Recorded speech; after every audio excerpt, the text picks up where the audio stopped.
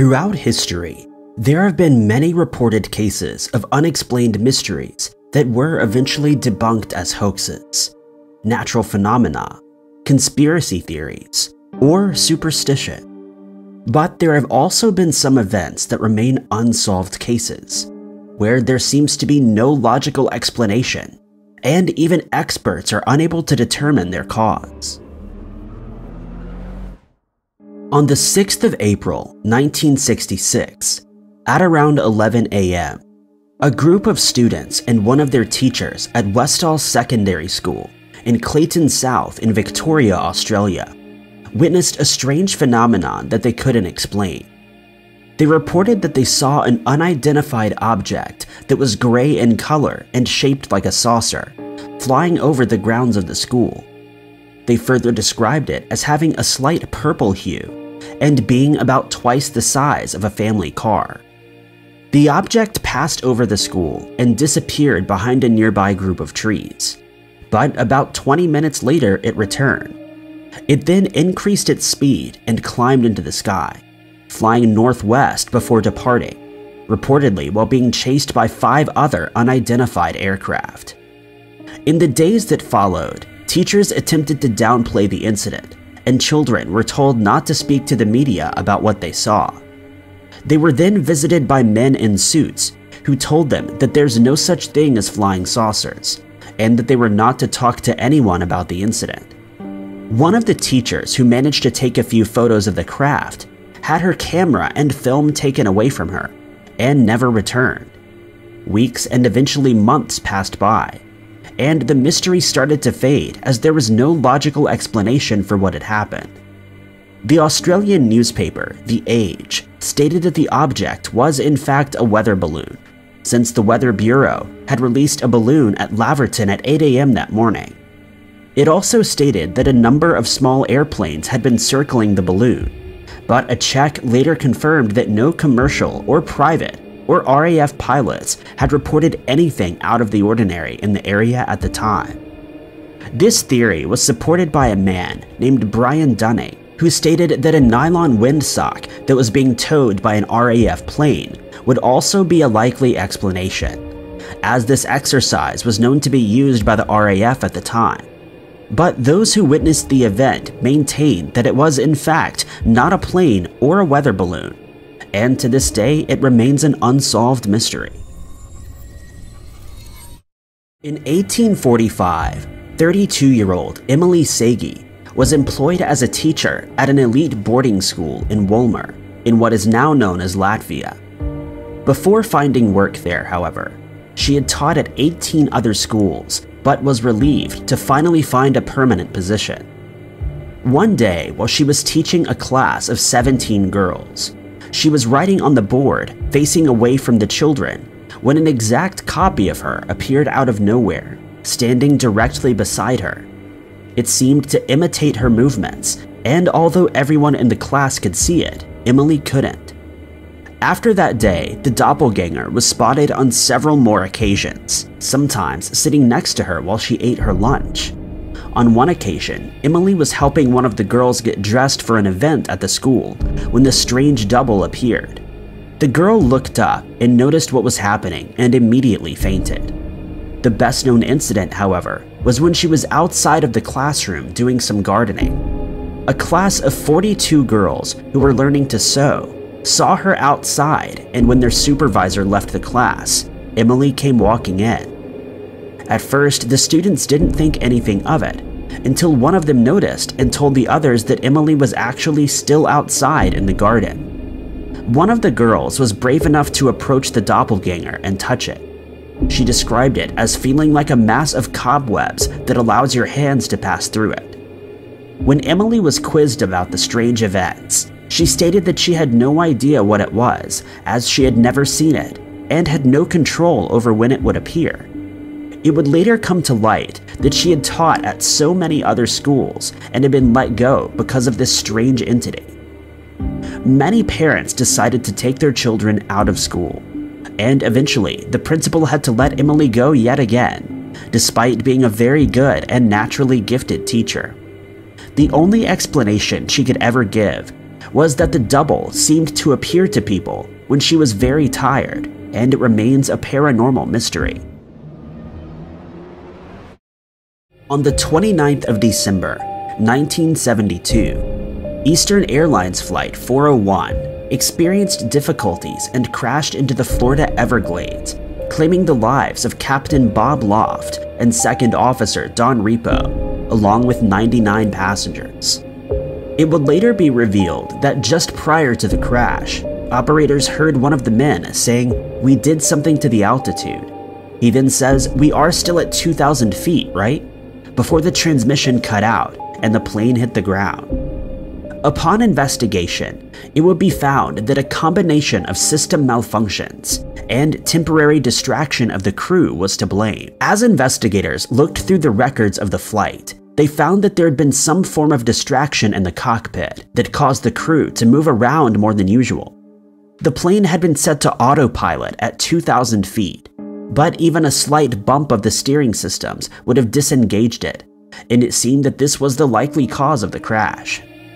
The plane had dropped about 500 feet, unbeknownst to the crew, as the plane's systems failed to register the change in altitude. In the months following the tragedy, employees of Eastern Airlines started seeing both men on flights that they were working on. Many high-ranking employees and pilots told of their experiences. One flight engineer stated that while he was doing pre-flight checks, Don Repo appeared to him and told him that he shouldn't bother, as he had already checked the plane and it was ready to fly. A flight attendant also said that on one flight, she noticed someone in the plane's galley wearing a flight engineer's uniform while seemingly fixing the oven. She immediately reported it to the serving flight engineer, who informed her that he was the only engineer on the flight. However, she insisted that she saw the man, and when she was shown a photo of Repo, she recognized him as the strange apparition on the plane. On another occasion, a passenger got out of her seat to fetch one of the flight attendants, as one of their staff members had sat down next to her, looking unwell. When they returned to the seat, both the passenger and the flight attendant saw Don Repo sitting in the seat before slowly fading away and vanishing completely. On another occasion, 3 flight attendants all heard Repo's voice saying, "Watch out for fire on this plane," during the last leg of its flight. The plane experienced engine trouble, but did manage to land safely. One of the attendants had seen his face in the oven door, and they later realized that it was made from materials that were recovered from the fateful Flight 401 crash. In the 1950s, a Spanish artist named Giovanni Bragolin created a series of paintings of different crying children. They were made as an homage to the orphans of World War II, and people in England seemed to like them, with mass prints being sold all over the country. Then in September of 1985, the Sun newspaper printed an article that stated Ron and Mary Hall had lost their house to a fire after a frying pan burst into flames. The entire house was razed to the ground, save for a print of one painting, that of a crying boy. Ron Hall's brother, Peter, was a firefighter, and he told them that this wasn't the first time that a house had been completely destroyed, with the only remaining item being the same painting. Within days of the article being printed, hundreds of readers contacted the newspaper, claiming that they had also been cursed by the paintings. Some claimed that it was responsible for the deaths of loved ones, while others stated that when they tried to burn their copies, they wouldn't catch fire. Firefighter Alan Wilkinson later stated that he had personally seen more than 50 crying boy fires. The Sun then asked anyone with unwanted copies to send them to their offices and they would destroy them on their behalf. On Halloween, staff destroyed over 2,500 copies of the painting, but its legend still lives on as a cursed object and unexplained mystery. In 1702, a man named Thomas Busby, a known criminal, was married to a woman named Elizabeth, the daughter of a small-time crook named Daniel Audie. Audie lived on a farm in a small village, which made it the perfect place for him to continue his illegal coining operation. Busby, who lived just 3 miles away, was the original owner of an inn near Sandhatten, and the two became partners in crime. But the two men didn't have the most amicable relationship, as Busby was often annoyed at Audie for one reason or another.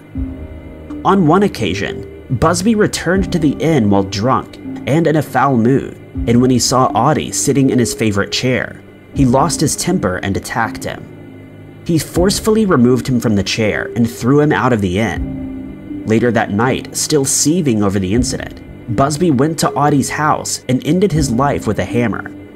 He tried to hide his victim in the woods, but concerns grew over Audie's sudden disappearance, and a local search was organized.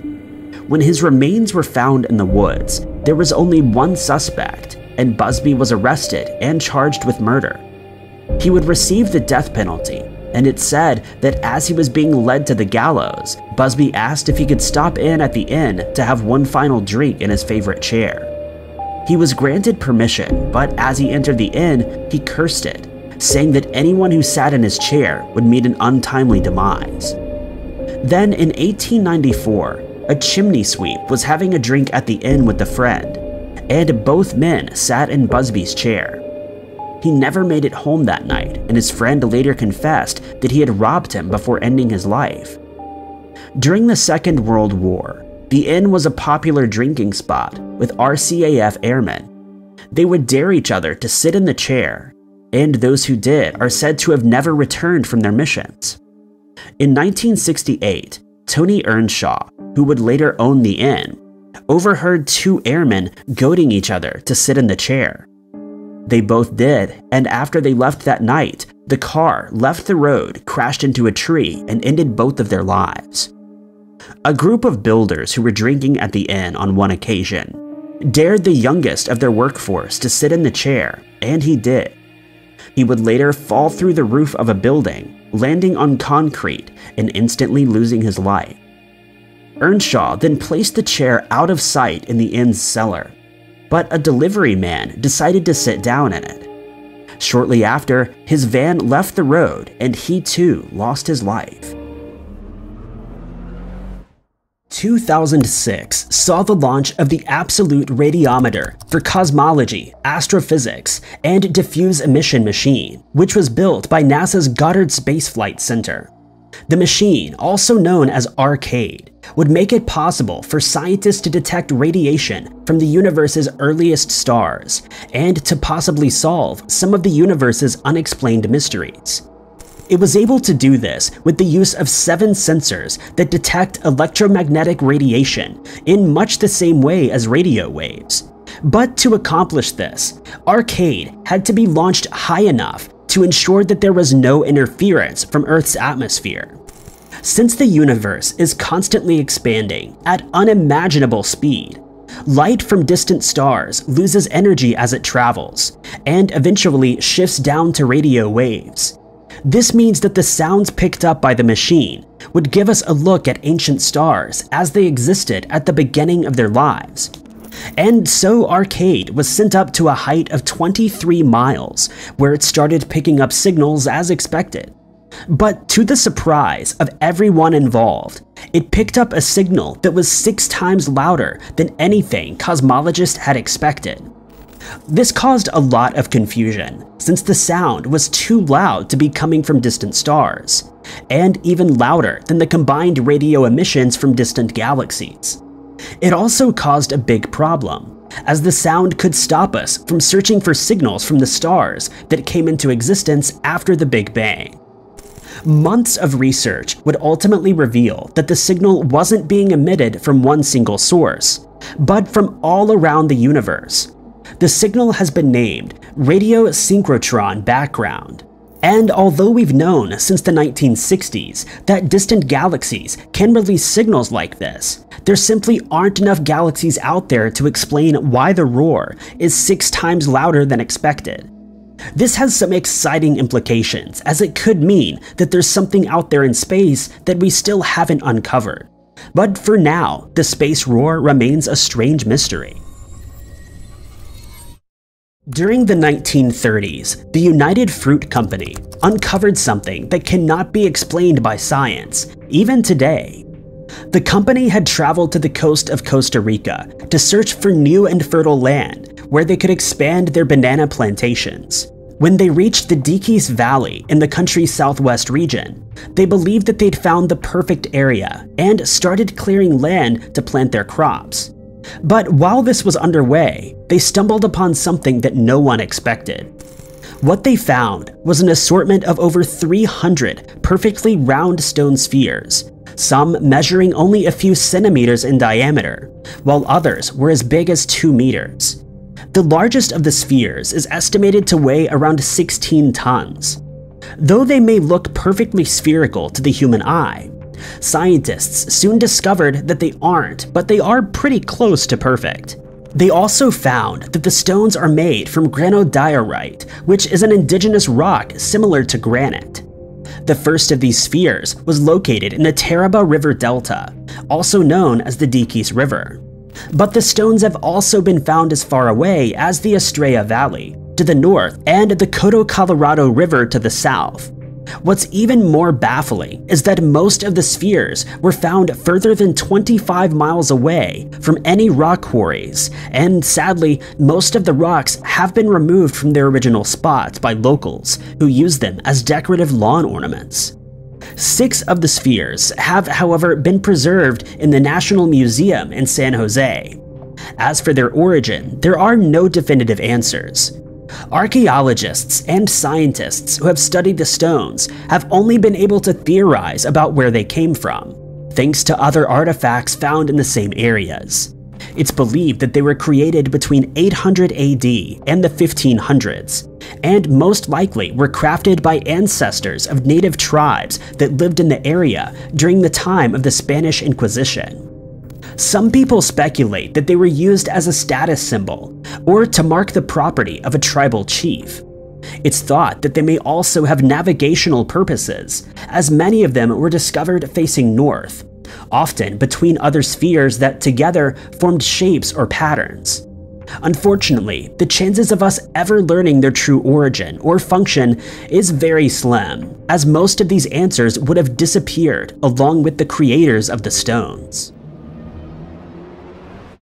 The Nazca lines were first discovered in 1553 by Pedro Cieza de Leon, who described them as trail markers. 33 years later, Luis Monzon visited Peru, and he described seeing ancient ruins that included the remains of ancient roads. At the time, the lines were only visible from high up on hilltops, but in 1927, a Peruvian archaeologist saw them while he was hiking in Peru's foothills, and he would later discuss them at a conference in Lima in 1939. The first person to be credited with an in-depth study of the lines is Paul Cossack, a historian from New York's Long Island University.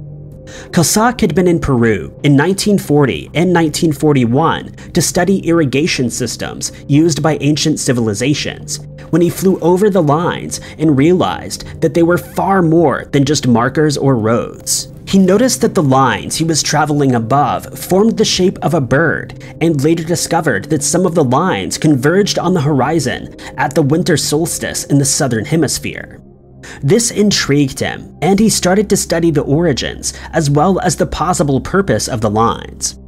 Together with Richard Schadel, an American archaeologist, and Maria Reich, a German mathematician and archaeologist, they speculated that the lines were used as astronomical markers on the horizon, since the lines were found to show where the sun and some other celestial bodies rose on important dates, such as the solstices.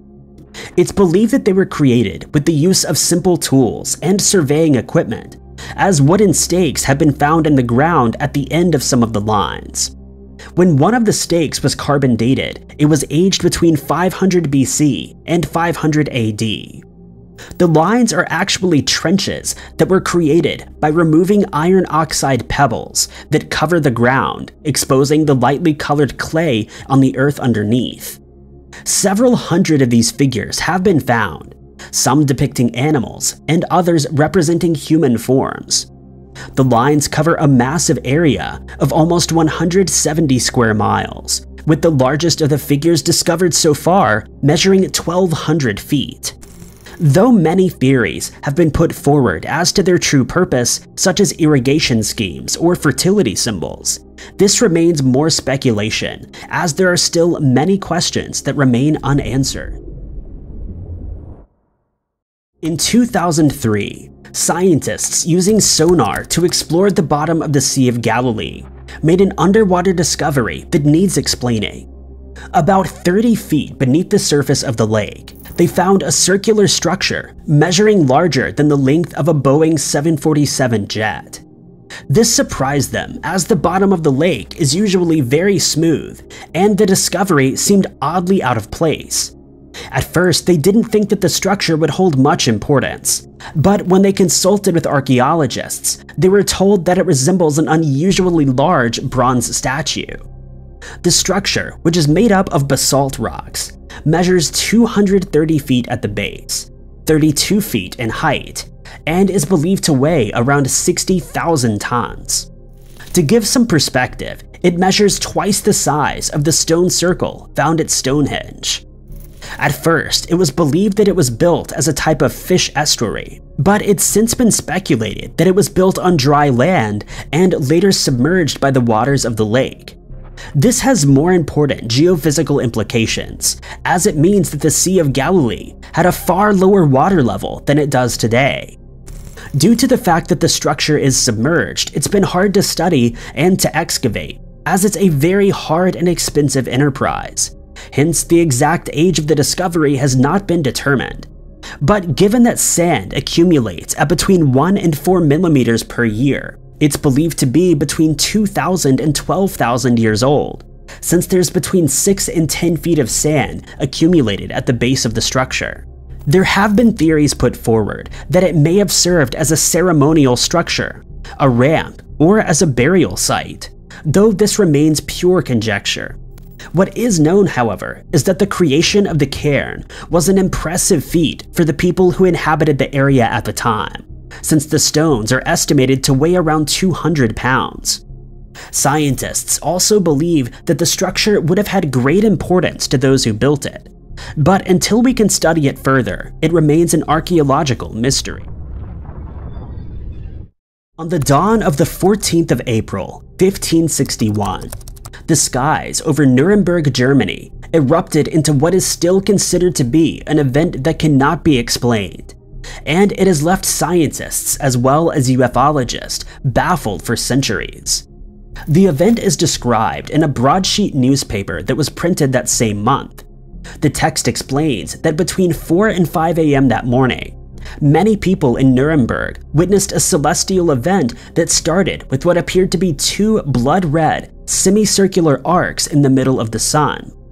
There was a color surrounding the sun, also described as dark red, and inside of it were dark and metallic colored balls that seemed to hover within the sun's radius. On either side and around the sun, much like the shape of a donut, were more of these red balls, accompanied by a growing number of spheres. Some of the balls lined up in 3s, while others formed a square in numbers of 4, while others still hovered by themselves. In between the spheres, people saw red crosses and rods that also seemed to stay together in groups of 3 and 4. Suddenly, a fight seemed to break out between the objects, with some of the globes attacking each other and trading places at random. This went on for an hour in full view of the people who had now gathered to watch the strange phenomenon. Then the objects seemed to fatigue and started moving slower, ultimately falling down towards Earth, seemingly burning as they fell and producing large quantities of smoke as they hit the ground. Following this, what appeared is described as a massive black spear, the shaft of which pointed to the east and the tip pointing to the west. Due to the strange nature of the sighting, there have been many varying explanations given as to what these people may have seen.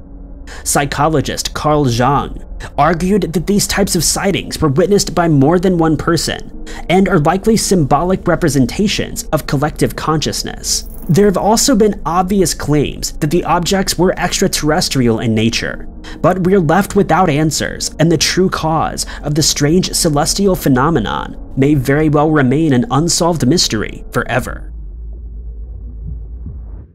In 2019, a creepy security camera video went viral, which some people believe still defies explanation. The video was shot at a hospital in northern India. The hospital in question is the Postgraduate Institute of Medical Education and Research, and actually is nearby to one of the city's paranormal hotspots. A bridge that leads to the hospital has earned the nickname simply Haunted Bridge. Travelers are said to have seen a woman wearing a traditional doctor's outfit holding up a lamp. It's said the specter is the ghost of a doctor who passed away in a road accident 20 years ago. There isn't a huge record of ghosts in the hospital itself, but it's not hard to imagine that those that spent their final moments in the institute have imprinted themselves on the location. Apparently, one such ghost was keen to get away from the hospital. The video was uploaded in September of 2019, with comments from the security guard featured on the clip. It shows the entrance and exit of the hospital, where an empty wheelchair is parked up alongside two ordinary chairs. The wheelchair begins to move by itself, changing direction and heading towards a ramp leading to the road. The chair seems to move to avoid crashing into the side of the ramp, at one point turning 90 degrees. A security guard seems to see the movement and come outside to see what was going on. The guard in question was a man named Manoj Kumar, who said that he'd gone to get a drink when he saw the chair. He also claimed to have felt a chill. However, in a later interview, he said he didn't think it was a ghost. Apparently, the area is more open than it appears in the video, and it was wind rather than any being or invisible hand that caused the chair to roll away. Wind can be seen shaking some of the trees in the background of the video, but it's not an explanation that has convinced everybody. The way the chair moves definitely seems to be purposeful, and some people online don't believe something like the wind could have caused it. Some staff at the hospital also agree, as the creepy footage made them reluctant to work the night shift. If this was a ghost trying to make their escape, let's hope they were able to let go of whatever was keeping them in the hospital. In 2014, a theater in East London published security footage from inside one of its rooms, taken in the early hours of a Sunday morning. At first, the CCTV footage doesn't appear to show much, but on repeated watches, subtle eerie things can be made out. The footage was discovered by the theater manager, Jai Seppel. He had been the last person to leave the theater the night before. As was his routine, he had straightened all the chairs before leaving, and was a little confused when he arrived in the morning to find one out of place. A table at the back of the room had also been slightly shifted.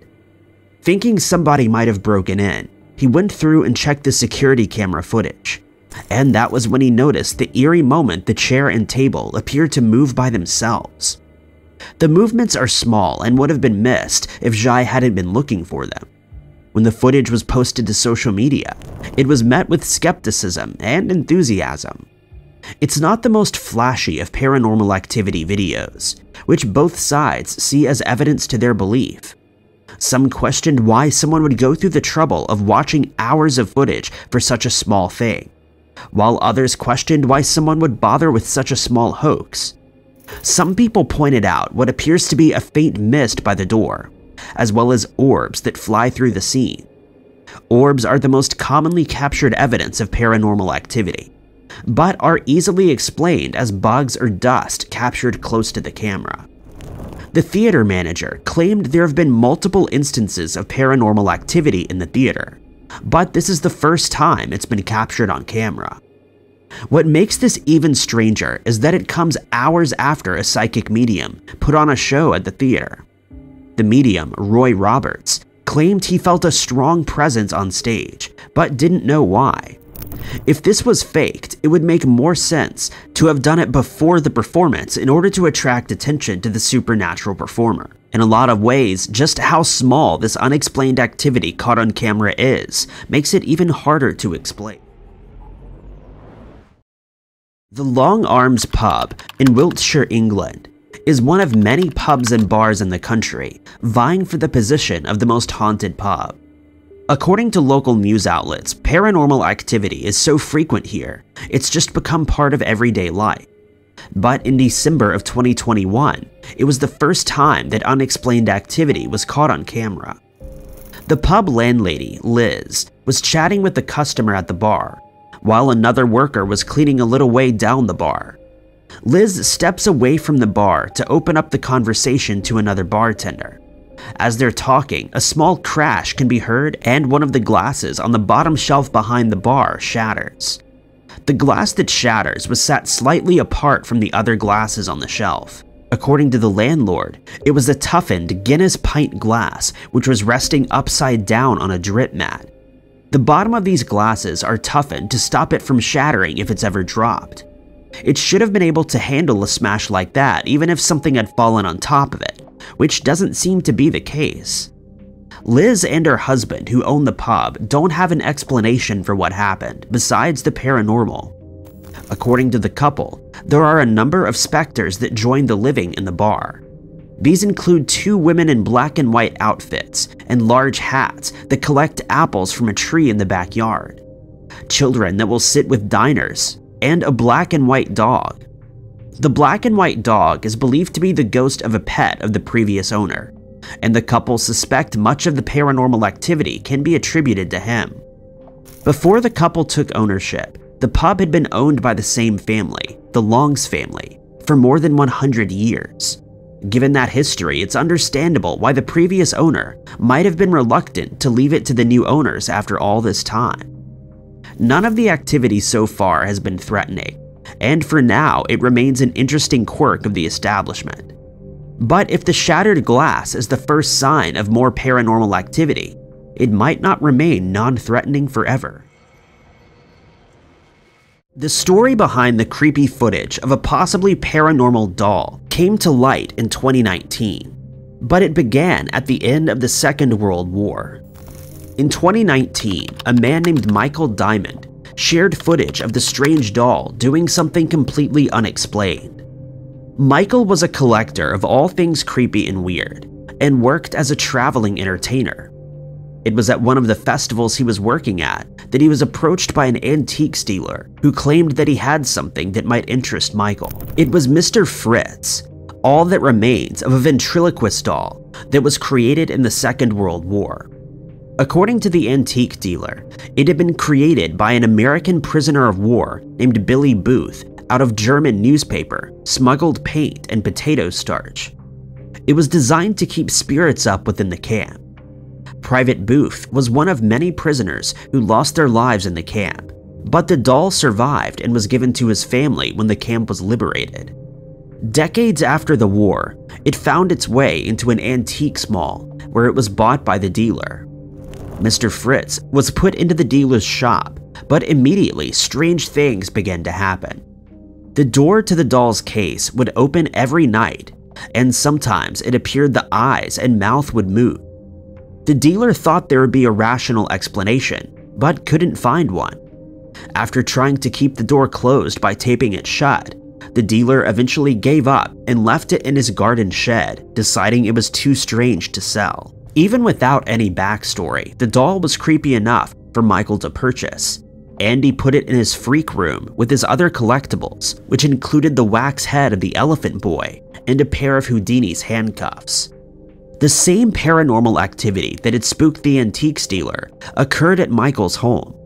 His wife and daughter didn't like the doll, but Michael had grown attached to it. Even so, he wanted an explanation for the weird movements and the door mysteriously opening by itself. He set up a security camera for 2 nights, and on both nights, strange, unexplained things were captured. The eyes and mouth of the doll open and close, with the controls clearly visibly moving. The door swings open without anyone touching it. The footage still defies explanation. How much of the backstory is legitimate isn't clear, but if true, it could well be Private Booth still wanting to entertain after all these years. Dover Castle is said to be one of the most haunted castles in the United Kingdom. It sits in a position to overlook the narrowest stretch of the English Channel, and has been the site of many battles and tragedies. The site has been the location of one stronghold or another for 2,000 years, and the current castle dates back to the 1180s. In that time, the history that has occurred here appears to have seeped into the walls, and some has been caught on camera. There are a number of resident ghosts in the castle. The most famous is of a drummer who lost his wife while running an errand which allegedly involved carrying a large sum of money. The people who claimed his life took the money and left his spirit to wander around the castle. He's sometimes seen, but more often heard, with the slow methodical drumming having no explainable source.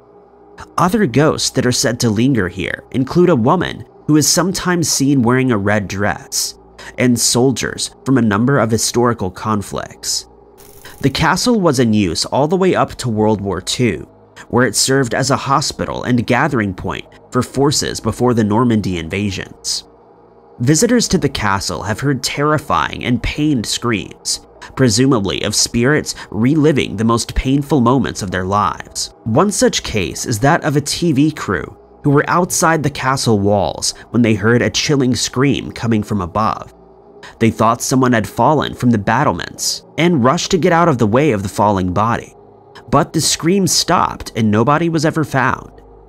Most of the paranormal activity appears to be concentrated inside the castle, in particular in the underground passageways, but the grounds are also home to spirits.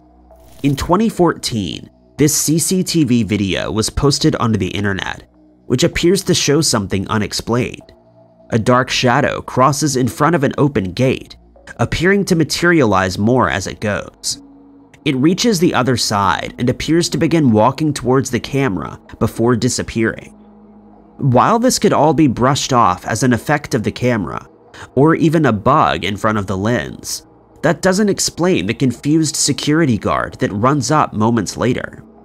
The guard clearly saw something and ran up to check what it was, only to look around confused when there was nothing there.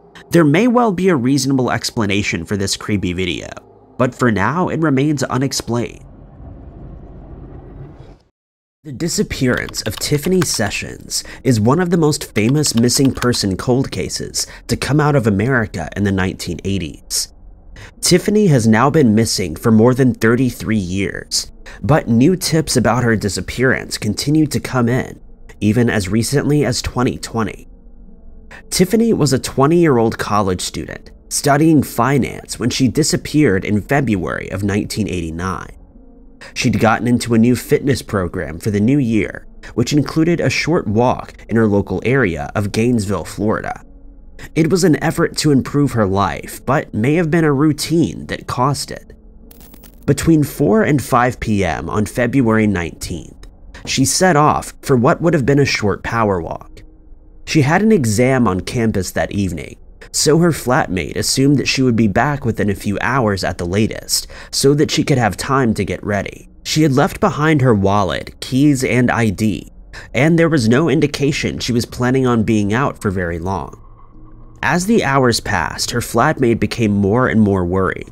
She drove along the route that Tiffany typically took, searching for any sign of her friend, but she was nowhere to be seen.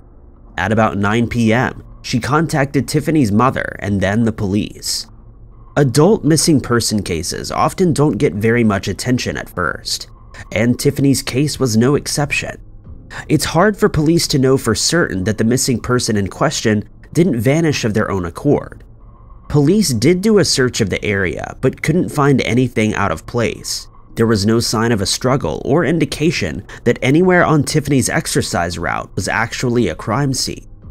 But as time went on, they came to the conclusion that Tiffany had probably been kidnapped. The largest search in Florida's history got underway. Tiffany's father was a successful businessman with good connections, and was able to get the case a lot of publicity with the help of professional athletes and other celebrities. All the attention led to hundreds of leads being called in. Some were claims of seeing Tiffany alive in places as far away as Hawaii, while others were recollections of strange events that happened on the night that Tiffany disappeared. Some tips were ruled as mistaken identities. Others were complete hoaxes. Some of the tips even led to solving other unrelated crimes, but none led to finding Tiffany. As recently as 2020, new tips came in. A woman who had been a teenager at the time described seeing a woman matching Tiffany's description being dragged away by a man in a red pickup truck. At the time, her father said it was probably just a lover's argument and to not worry about it. But years later, she decided it may lead police to answers. They dug up areas of the forest where the witness had seen the two people and found what was described as evidence to be processed, but no sign of Tiffany herself. The main suspect in the case is a man named Paul Rolls. Rolls was convicted for taking the lives of multiple women. After he passed away in prison, a diary was found where he apparently listed the dates of his crimes. Next to the number 2 was the date that Tiffany disappeared. His grandson also claimed that Rolls had given his daughter an expensive-looking watch shortly after Tiffany vanished. Tiffany had been wearing a Rolex while on her walk, which has never been recovered. However, Rolls' daughter likely pawned the watch, and it's impossible to confirm whether it had actually belonged to Tiffany. The case remains active, and the Sessions family have maintained a reward of $25,000 for information leading to Tiffany's whereabouts. Tiffany was 5 foot 3 inches tall when she vanished and 125 pounds. She had shoulder-length blonde hair and was wearing a white sweatshirt and red sweatpants. Anyone with information that could help solve this case should contact the sheriff's office at 352-367-4000. Juanita Nielsen disappeared under extremely suspicious circumstances in 1975. She'd been trying to do what was best for her community, but it may have ended up costing her her life. Juanita was a journalist and heiress from the King's Cross area of Sydney, Australia. Her family had earned its riches as owners of a successful department store, where Juanita briefly worked when she was younger.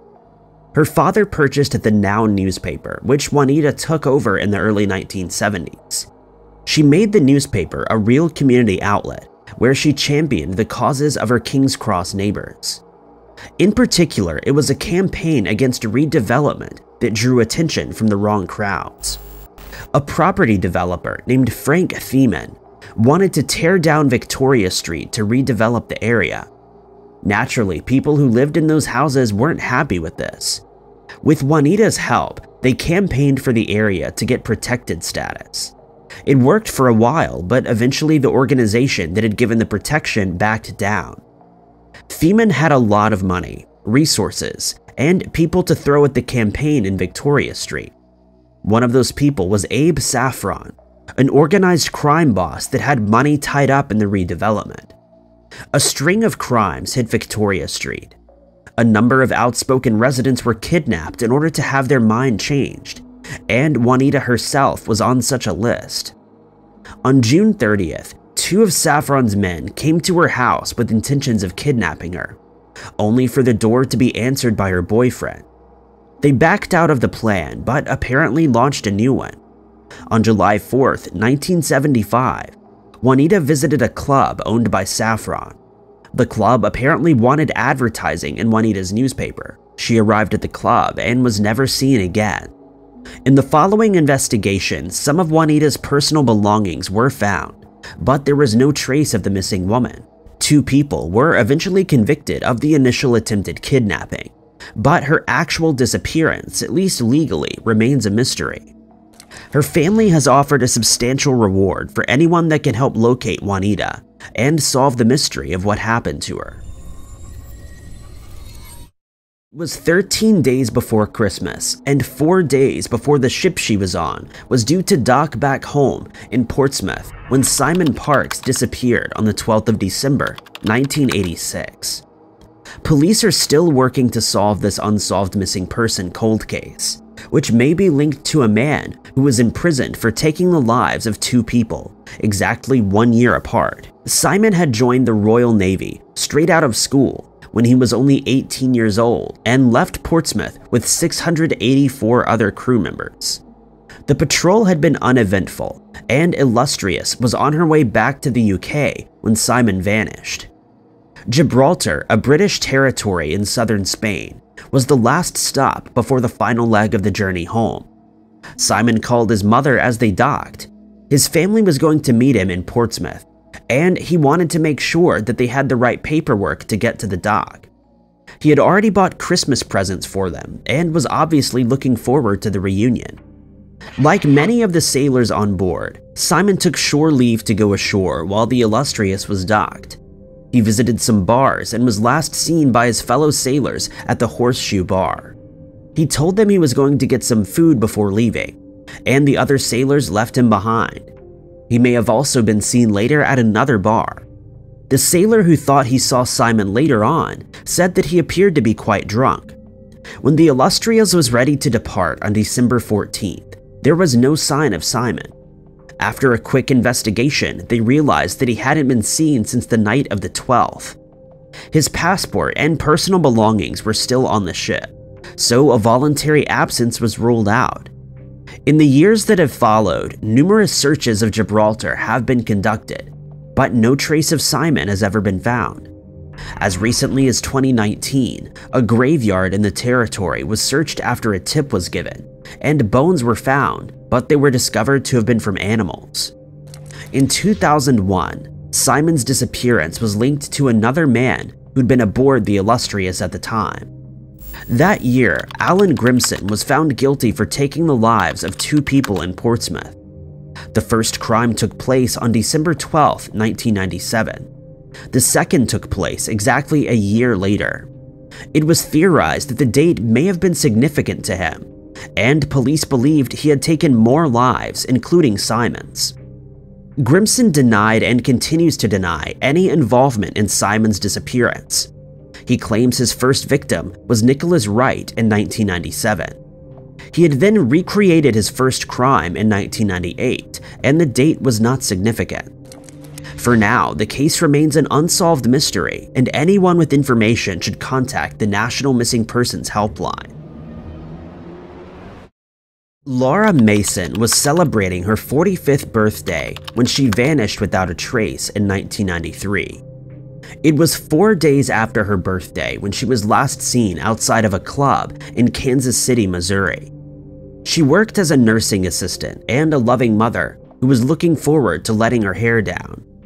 On the evening of March 24th, an unnamed relative dropped Laura off at a jazz club called El Capitan Lounge, where her loved ones thought that she was going to spend the night.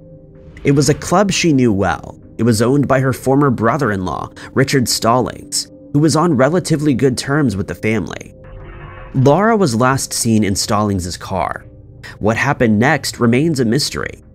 According to Stallings, he drove her to a nearby intersection as she wanted to visit the Mutual Musicians Foundation instead of the club. But Stallings' story changed multiple times, leaving police questioning what really happened. Stallings came under even more scrutiny when 2 years later, he was found guilty of taking the life of another woman, Donna Meredith, who he had dated and become incredibly possessive over after she ended the relationship. Given the violence he showed towards Donna, and towards men who he thought might be interested in her, it was thought that he was capable of doing something horrific to Laura. Stallings still denied any involvement in her disappearance, as well as taking Donna's life. The case went cold, but in 2015, police received a tip that Laura's remains were buried in the backyard of a house that Stallings had previously lived at. Police dug up the backyard but found nothing, putting Laura's friends and family back in the same limbo they'd been in for more than 20 years. The case is still open and unsolved. While Stallings remains the obvious suspect, it's always possible that he did drop her off when he said he did, and someone else snatched Laura. Laura is described as an African-American woman with black hair and brown eyes, 5 foot 6 inches tall and 140 pounds when she vanished. The Kansas City Police Department is investigating the case and can be contacted on 816-234-5136. Laura's family try to keep her memory alive with a foundation that helps underserved children in their local community. On January 26, 1978, Peter Winston left a friend's house in New York City, never to be seen again. He was never reported missing, and the fate of the young man that had once been a promising chess prodigy remains a mystery. Peter had been singled out as very gifted and intelligent at a young age. He went to the first gifted and talented school of its kind, and all of his classmates and teachers regarded him as one of the most intelligent people they knew. His love for chess also began at an early age, and by the age of 14, he was already beating grandmasters. But like a lot of geniuses, he struggled with finding the right level of stimulation, began to use recreational substances, and his mental health took a turn for the worst. Doctors were undecided on what mental health condition he actually had, but prescribed Peter with lithium. Peter believed the medicine stopped his mind from performing at its best ability, and saw his chess performances getting worse and worse. At one point, he stopped his medication cold turkey, which made people believe he was using illegal substances. He may well have been using these illegal substances and alcohol to self-medicate. By the start of 1978, he seemed to be having another breakdown. He called a college friend, Charles Hurton, while Charles was away on his winter break, asking him to come back immediately. Charles didn't, but stopped at Peter's home when he did return to New York. At Peter's request, he went to a horse racing track on January 25th, where Peter gambled away the money that he had. Charles eventually lost his friend in the crowd, and after searching for him for a while, figured that Peter could look after himself. After the last race, Peter tried to call an old chess rival for a lift home. How he got the number for where the rival was staying was a mystery, and the lift never came. He then called his sister, who did pick him up and took him back to her home. The following morning, she told him that he needed to go to the doctor's, at which point he ran off. For some reason, Peter decided to visit another friend, who invited him in for lunch. Peter was acting extremely strangely. Together with his unkempt look and mutterings about author Walter Korn being God, it was clear Peter was not well. His friend's parents decided to phone his mother. After learning about this, Peter ran out of the house, and it was the last anyone heard of him. Peter had been talking about going to see Walter Korn in Texas, but given he didn't have any money, ID, or even a coat, it seems unlikely he made it that far. The blizzard of 1978 gripped New York shortly after, and it seems unlikely he survived the storm if he hadn't already found shelter at that point. He was never reported missing, and no search party ever went out, leaving the fate of this promising young man a mystery. A weird science discovery in space is still as amazing today as when the discovery was first made in 2019, and just as unsolved. Coming from a galaxy billions of light years away are unknown space signals that expert engineers simply cannot explain. Astronomers named this astonishing discovery FRB 2019-1221A. The letters in FRB stand for fast radio bursts, which means radio waves sent from an unknown object in short, controlled bursts of energy from space. Experts are trying to determine what kind of object is broadcasting radio waves from galaxies away and for what purpose. Here's where this scientific discovery gets really weird. Not only is the object sending these deep space signals unknown, but the signals themselves are incredibly powerful and impossible to predict. The unknown object blasts a concentrated signal into space, generating as much energy in a single millisecond as would take the sun over 10,000 years to produce. Due to the extreme distance from Earth, the event can only be detected by sensitive space engineering equipment. What initially made the 2019 fast radio burst gain the attention of the science community was how long it lasted. While other signals last just a few milliseconds, this signal lasted a full 3 seconds, far longer than normal. Even stranger, the radio waves repeated every 200 milliseconds, which scientists described as being like a heartbeat. Whatever's out there causing this universal heartbeat is one of the greatest unexplained mysteries of space. Once scientists figure out what's causing these unexplained events, they hope the information can lead to solving even greater unsolved mysteries of the universe, like how fast the universe is expanding, and maybe even where it's expanding to. One weird science theory is that this could be a source of life similar to our own. If these radio bursts are deliberate, then they were sent billions of years ago, meaning the civilization is likely long gone or much different by the time it reaches our planet. On Christmas Eve 2015, NASA released high-quality images of Pluto, taken by the New Horizons spacecraft months earlier. The slightly unnerving images show the dwarf planet's features for the first time. Most notable for many was the heart shape on the photo, but hidden in the heart was a strange phenomenon that has since become a creepy unsolved internet mystery. Images from space show a very strange characteristic of the photo: a possible space snail. The snail-like creature is near a natural X marking on the ground, which makes this unnerving image even more of a disturbing space oddity. NASA scientists were initially puzzled by the unknown object, but like most of the strange space discoveries of this type, the photo of Pluto's snail problem probably isn't as much of an unexplained event as the public would like to believe. One possible solution for this strange space mystery involves Pluto's natural atmosphere and climate. As the experts will explain, Pluto has layers of nitrogen ice that periodically warm, causing the ground to expand with heat and contract while cooling. The deep ridges mark where the nitrogen has sunk back down and cooled off. The alleged snail from the photo could have been a piece of water melting on top of nitrogen during this natural environmental process. But within such an answer lies another unexplained mystery. Space scientists have discovered ice on much of Pluto's surface, but as far as NASA's equipment has been able to determine, water is absent from the area where the snail was found. If so, then how this snail could be a piece of ice in an area devoid of water remains an unexplained mystery. One of the greatest unexplained mysteries of outer space is happening at the very center of our own galaxy. Universal events so puzzling that experts simply cannot fully explain what's going on. What little we know about this area of science is weird and one of history's greatest mysteries.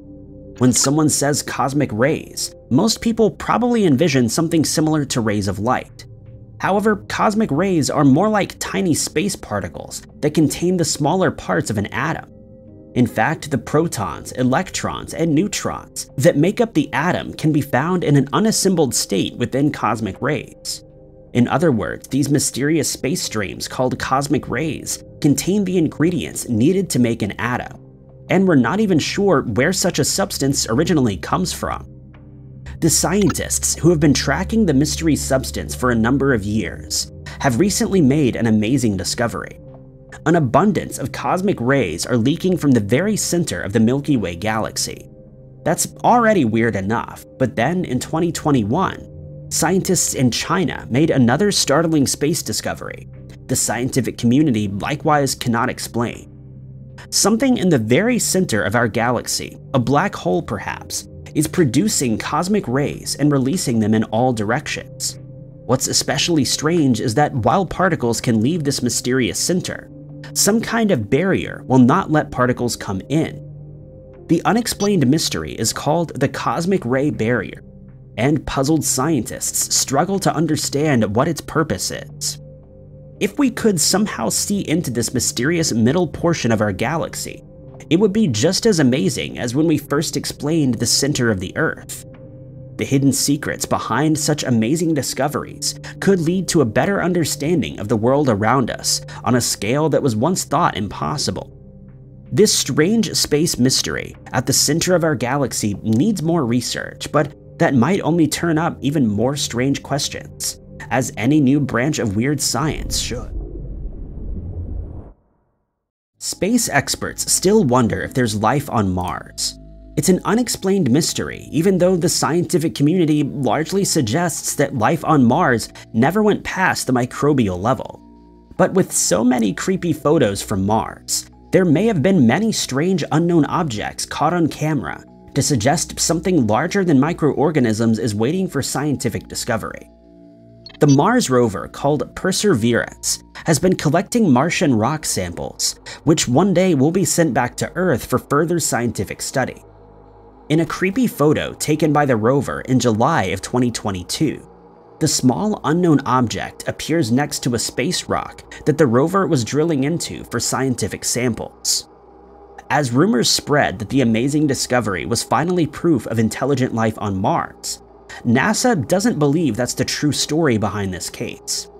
Zooming in on the image shows what looks like a bundle of string.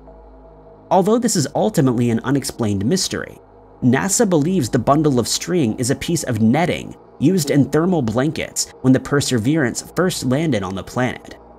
It's not the first piece of space debris from the landing that Perseverance has photographed during its time on Mars. If this explanation is true, then the space mystery is solved, and not the amazing discovery most would have hoped it would be.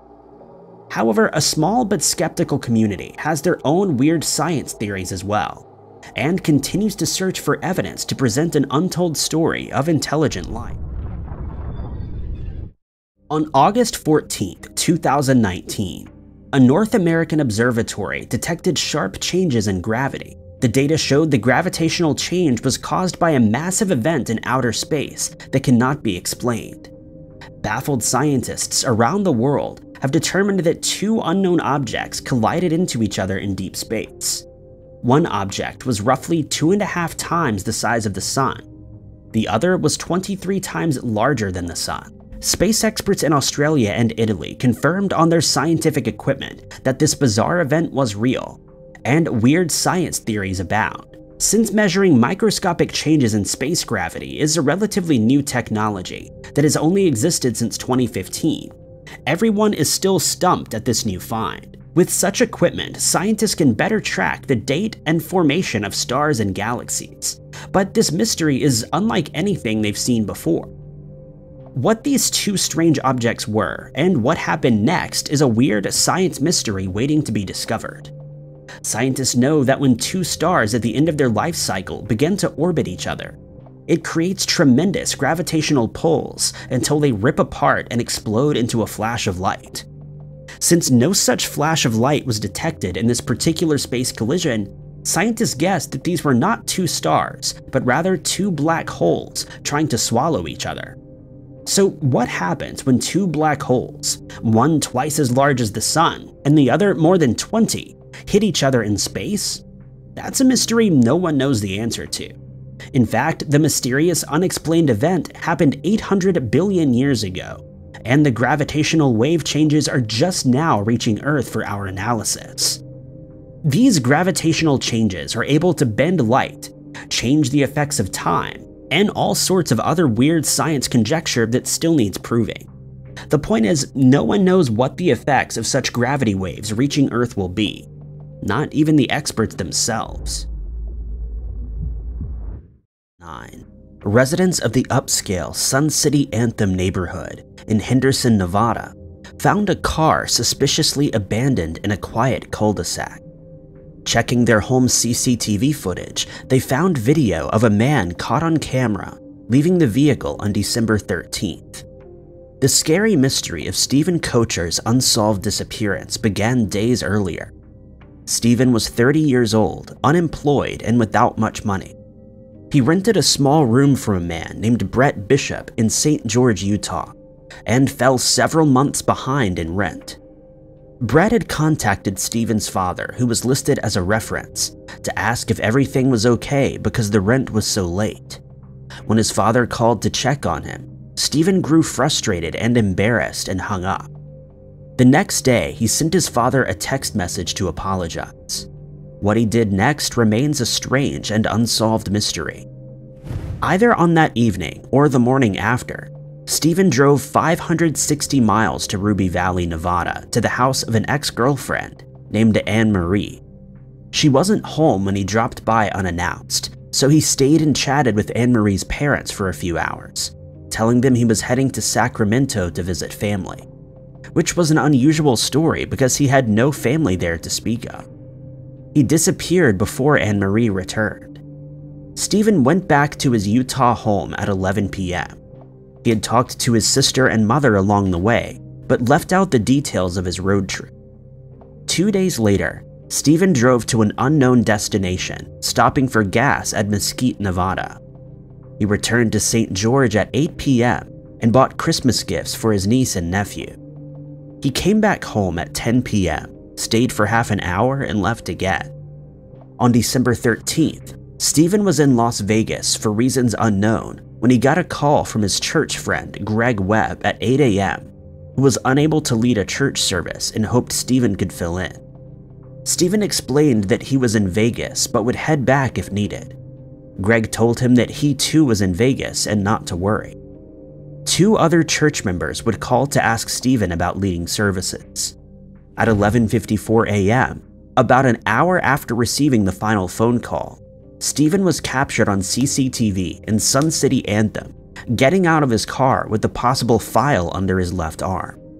Another CCTV camera captured footage of Stephen walking north and promptly disappearing. Days would pass before anyone realized Stephen was a missing person. In his car were flyers for a window cleaning company that he worked for. The Homeowners Association of the neighborhood spoke to Stephen's boss, who gave them his mobile number and the contact information for Stephen's mother. Voicemail messages were left for both Stephen and his mother. When she heard the car was abandoned, she contacted police. They learned about Stephen's unexplained trips and gathered cell phone data while examining the CCTV footage of the missing person. It's one of the strangest missing person cases the police had ever investigated. After being caught on camera for a final time, Stephen was walking to a particularly bad part of town. There's no more footage, but for the next day, the phone moved around various places. Police traced the cell phone tower's signal to Russell Road, where the phone stayed for 2 days before mysteriously disappearing. In his car, police found pillows, blankets, and the Christmas gifts he had bought. His phone charger, passport, and other belongings were found undisturbed in his room. However, no trace of Stephen or any of the belongings he had on his person have ever been found. A private investigator hired by his family does not think Stephen would disappear on purpose, but without any evidence of any explanation for Stephen's strange road trips, it's likely this scary mystery will never be solved. The mysterious disappearance of then 21-year-old Maura Murray is one of the creepiest unsolved mysteries ever. At the center of this strange New Hampshire case is a single piece of unsolved CCTV footage, which decades later has left the true crime community baffled. On February 5th, 2004, a few days before her mysterious disappearance, Maura was working her campus security job when she received a phone call from her older sister, Kathleen, who had recently been to rehab. Her fiancé had taken her to a liquor store. After the conversation, Maura needed to leave work early because she was so upset. 2 days later, Fred, her father, came to visit. She borrowed his car to go to a dorm party for 4 hours and left around 2:30 a.m. After an hour of driving back to her father's motel, she hit a guardrail. It's unknown if she had been drinking because police did not administer a breathalyzer test. If his story is true, her father did not observe anything unusual about her on that night when he picked her up. The next day, Maura lied in an email to her professors about an imaginary family member passing away. In reality, she was traveling to New England. She left campus at 3:15 p.m. and drove to an ATM, where she was caught on a CCTV camera with her hair up in a bun, as was the typical style for Maura, and she was wearing a light-colored jacket that her parents didn't recognize. Some have also speculated that Maura might have marks on her face, though this could be from poor quality footage.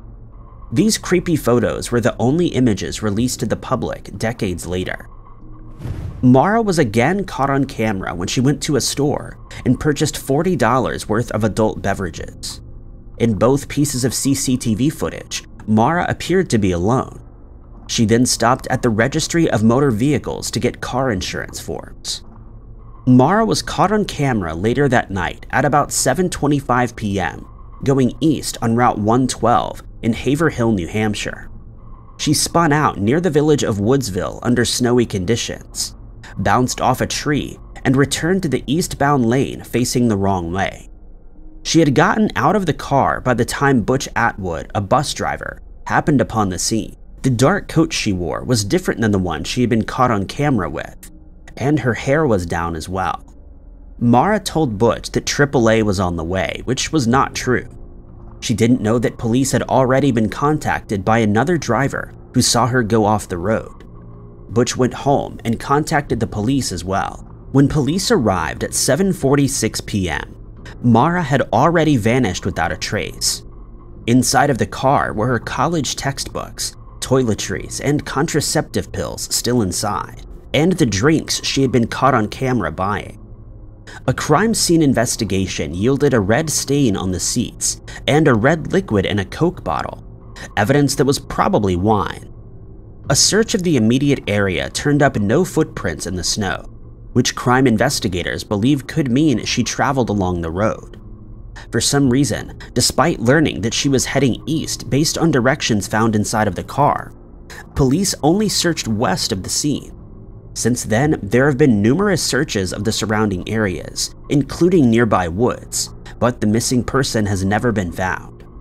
A few months after she vanished into thin air, a witness reported seeing a young person walking east on the road a few miles away, sometime between 8 and 8:30 p.m., on the same day of her disappearance.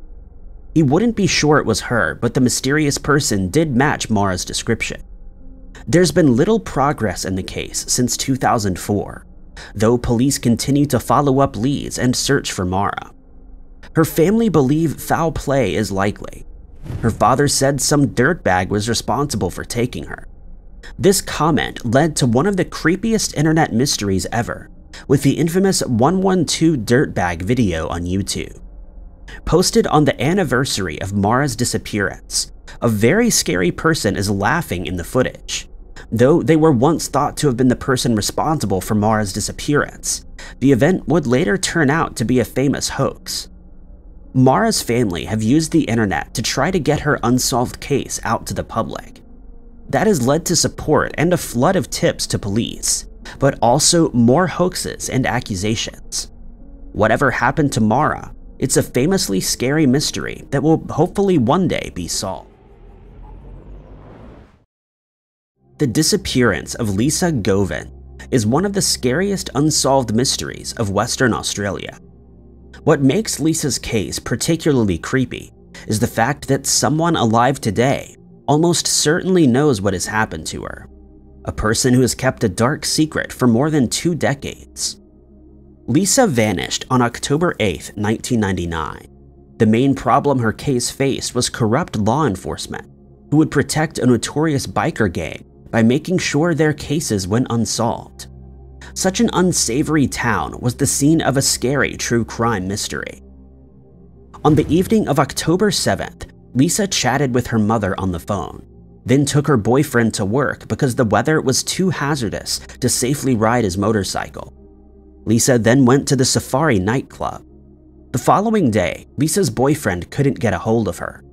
None of her friends or family had any idea what happened to her, and she was reported missing. CCTV footage from the nightclub was soon uncovered by police and shared with media to help get her unsolved case quickly solved. The surveillance system showed Lisa in the entrance to the club and later outside. She was chatting with other patrons and seemed to be having a good time. Police wanted to speak with anybody in the footage who Lisa had interacted with that night. Of particular interest was a bald man caught by CCTV cameras meeting Lisa. The two got in a taxi together and left the club at about 4:45 a.m. For some reason, Lisa asked the taxi to return to the nightclub. She was then seen talking with a blonde woman before leaving again. Police wanted to know who this man was, though he wasn't a criminal suspect yet. The man from the CCTV footage revealed himself to be a friend of Lisa's. If his story is true, Lisa was interested in him romantically despite having a boyfriend. They were on their way back to his place when she remembered a friend at the club who she forgot to say goodbye to. The unnamed man had expected Lisa to come back to his home afterwards, But as the strange mystery goes, he never saw her again, and she never answered his calls. Police traced Lisa's final moments of the night to the Foundry Hotel, the headquarters of the DeRose outlaw motorcycle gang. Lisa was thought to have been in a relationship with Andrew Edhouse, a dangerous criminal who had allegedly been with Lisa earlier that night. CCTV footage suggests that they may have shared a kiss the night that Lisa vanished. After playing pool, Lisa left the clubhouse between 7:30 and 7:45 and was seen outside by two more bikers who later told criminal investigators that they let her leave without incident. Lisa's family believe this story is not true at all and suspect a criminal mystery is involved. Solving the case has not been easy due to a strict code of silence enforced by the notorious gang. When one person spoke to police about what he knew about Lisa's final hours, he was targeted shortly thereafter. The bullet missed, but it was a clear warning to everyone to not speak about the true story behind the dark and disturbing events of that night. Not even a $250,000 reward has been enough to get this crime mystery solved. Over the years, there have been police raids on various locations with suspected criminal ties to the gang. In 2018, concrete floors were cut up in a search for more forensic evidence. What exactly they were looking for remains unknown to the public.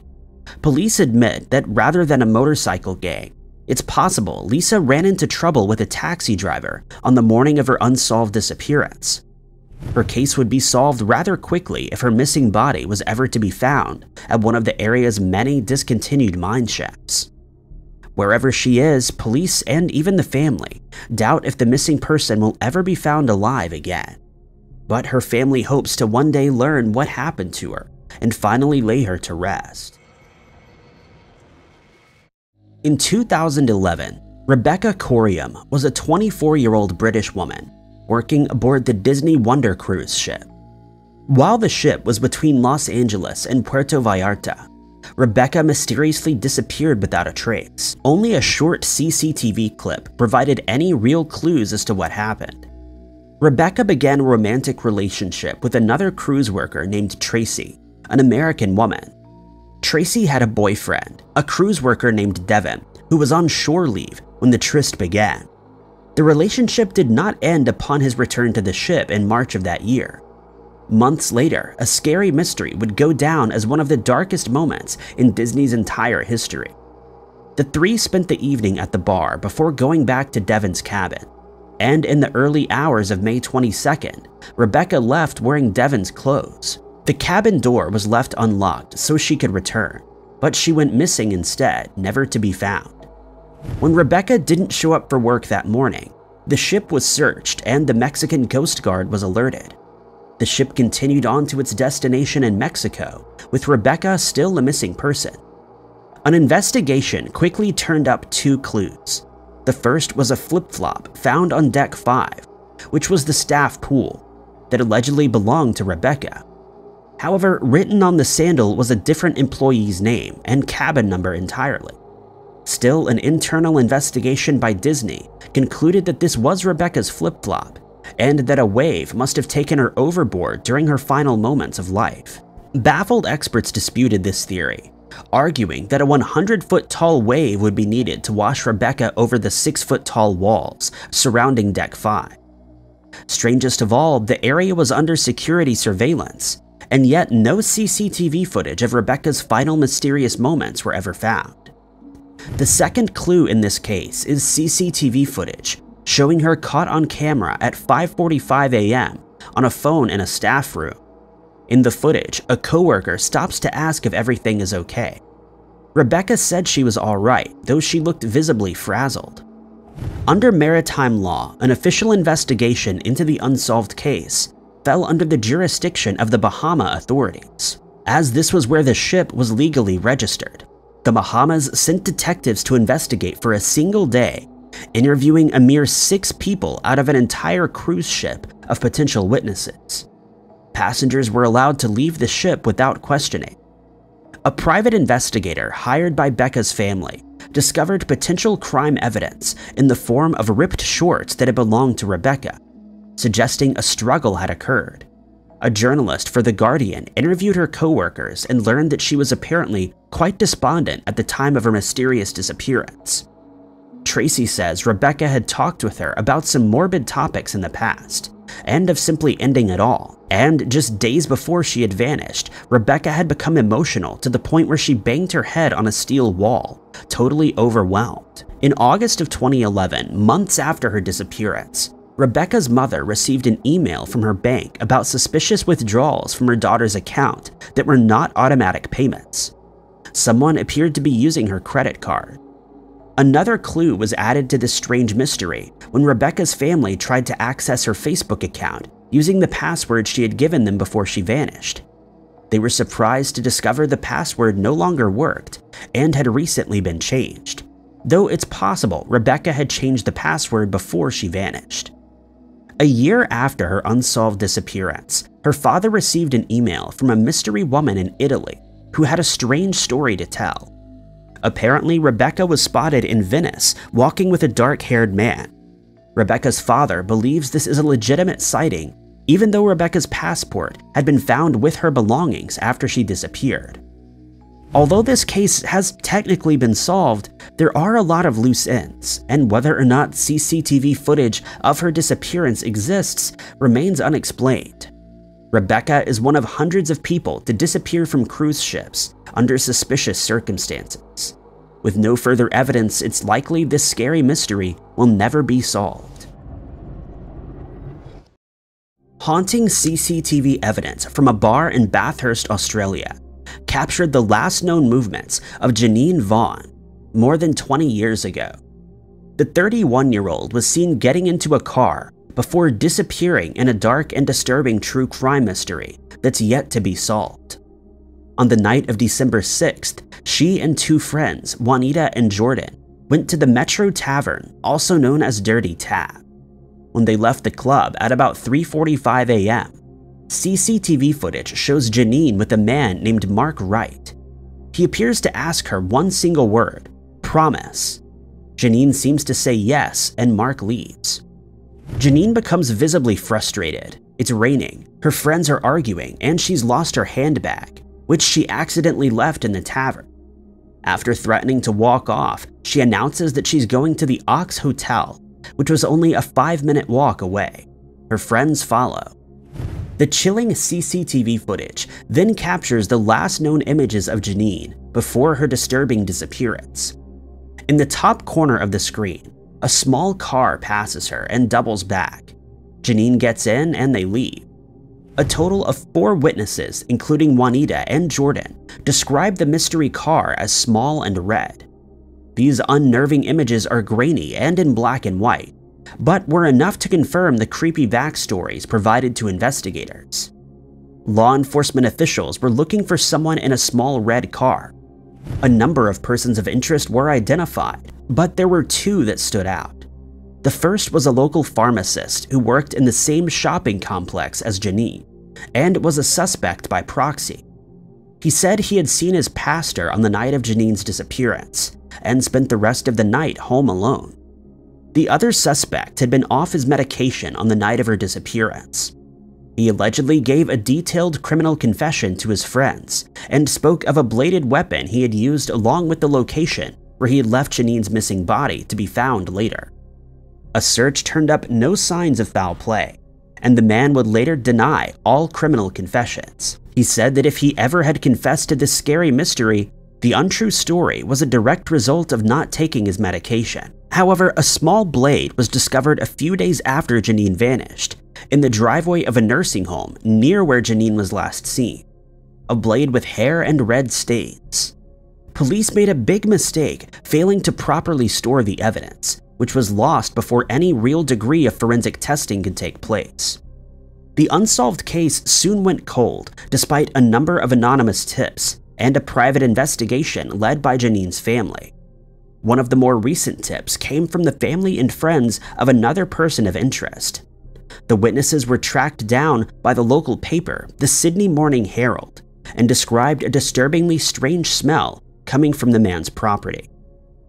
If this potential horror story is true, then a swarm of insects was found buzzing around the strange smell. There's a secret cellar hidden directly underneath the bugs and the stench. Police have been made aware, and no further update on the lead has been provided since. Janine's family and friends have continued to push to try to find answers to this unsolved mystery, and uncover what really happened after Janine got into the car. A reward for information that can help solve this cold case has been offered. Anyone with information should contact Crime Stoppers at 1-800-333-000. Thank you guys so much for watching. If you liked this video, be sure to hit that like button. Also, don't forget to subscribe and click that notification bell to keep up to date with all of our future uploads. But my name is Ty Knotts, and I'll catch you guys in the next video.